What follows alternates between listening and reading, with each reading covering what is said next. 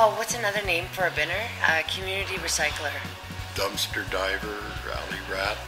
Canners, recyclers. I don't call myself really a binner. I'm just a cleaner and garbage picker.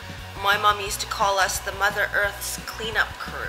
I would say over the 18 years I'm close to 1 million cans or bottles.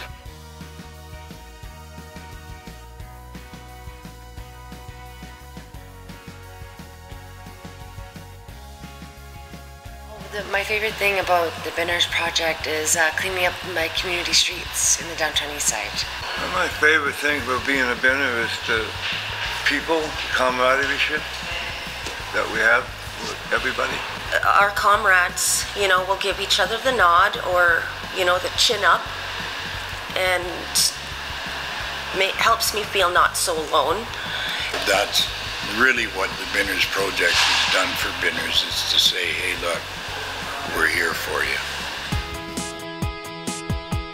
At the beginning it was very difficult, you're that creepy guy pushing the cart down the alley, looked at as homeless, and I wasn't. Well, you feel like a bum, like pushing like a shopping cart, and I'm like not. The shopping carts, for instance, they're noisy. Click, click, click, click. You hear that wheel going over the lines on the pavement. The availability of a proper cart where you don't have to steal one from Safeway and overweighty would be really nice.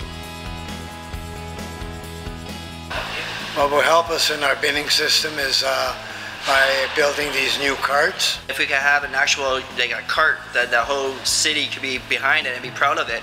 Anytime you can put something onto the cart makes all the difference in the world. Like I use a bike and I have a converted baby trailer. It's more easy to keep everything clean and neat. Like it's better on our backs, like pushing it, cause some of these carts are not the best.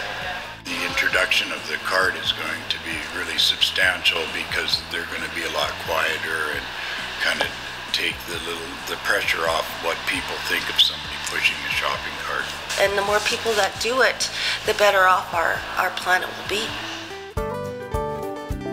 It's just like with the bike share systems they have in all the other cities, having one station in the downtown east side. So for them to go to one station when they wake up, take a cart, bin for the day or for the night, and then from there too is we'll have a team that go collect the carts, clean them, and bring them back to the starting point, and then return it to another station at their local depot and have that circular economy going.